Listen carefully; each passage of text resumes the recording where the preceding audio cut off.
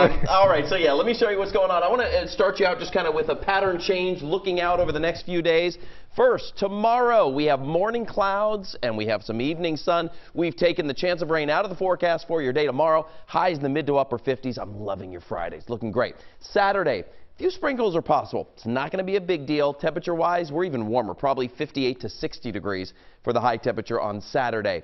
For Sunday, your Super Bowl, it is looking super. We've been telling you about it all week long. If you want to fire up the grill, you're having friends and family over, it's going to be in the 50s, which is cool, certainly. But for this time of year, that is above normal. And then last, the big pattern change comes in on Monday and Tuesday. The rain arrives late Monday, and then we could see some of that mix over to a little bit of a rain-snow mix on Tuesday morning. So those are what we're looking at over the next few days. So let's break them down, starting with your day tomorrow. We do have looking really good. We're going to see a nice quiet day, temperatures in the 50s. We get into tomorrow night and into Saturday, and that's when we're going to watch things start to change up a little bit. So Saturday morning, you saw that little wave of showers roll on through. Saturday is not a washout day in any way, but we will see a couple of showers here and there.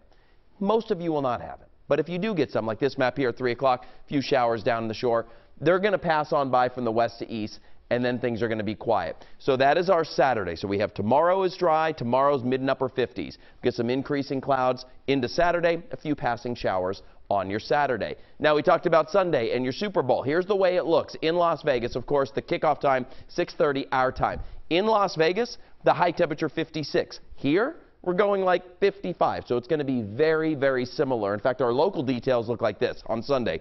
54, mild conditions with a, we'll call it a partly to mostly cloudy sky at times. It's not going to be a straight sunny sky, but I just don't expect any rain for us at all on Sunday. Then 6 o'clock, we're at 50 degrees, 9 o'clock, 47.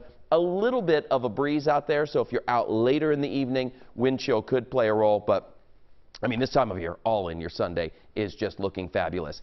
I want to now talk about that last part, that big pattern change on Monday, okay? So here's what we're looking at. Monday morning is appearing dry, and I know that's still many days away. But Monday night, we're going to watch this weather system move on in. It's been such a quiet stretch that we're on. We kind of forgot a little bit. Well, Monday night, we'll likely have rain. This time Monday night, tracking the rain, and then look at the blue. That's the snow. By Tuesday morning, we could get a little snow behind this. Don't see much in the way of accumulation, but that will push on by for your day Tuesday. So that's what we're watching, guys. Put it all together. It looks like this. Dry through the weekend with a few showers on Saturday. Monday, Tuesday is what we'll keep an eye on. And last but not least, dry on Valentine's Day. And yes, Valentine's Day, Wednesday. Don't forget.